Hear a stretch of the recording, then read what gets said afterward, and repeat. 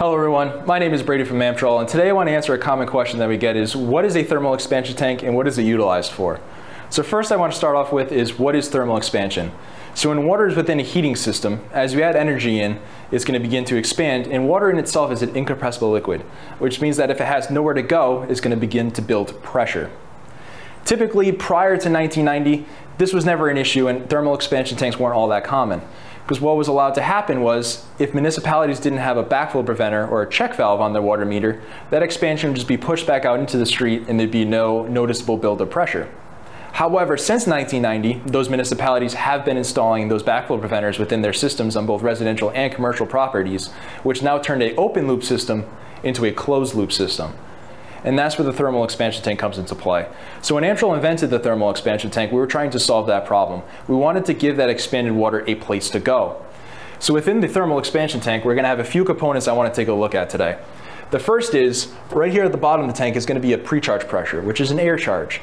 What that air charge is going to do is it's going to allow that cushion of air to absorb the expanded water and maintain safe pressures within the system. That way we don't damage our appliances such as the water heater or any other appliances in the home such as dishwashers and refrigerators that are also susceptible to that high pressure.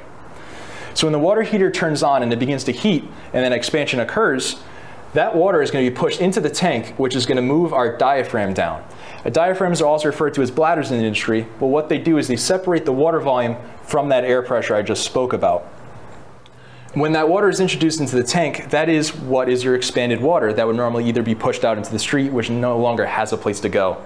This expansion tank is the place for that expanded water to go to help maintain those safe pressures.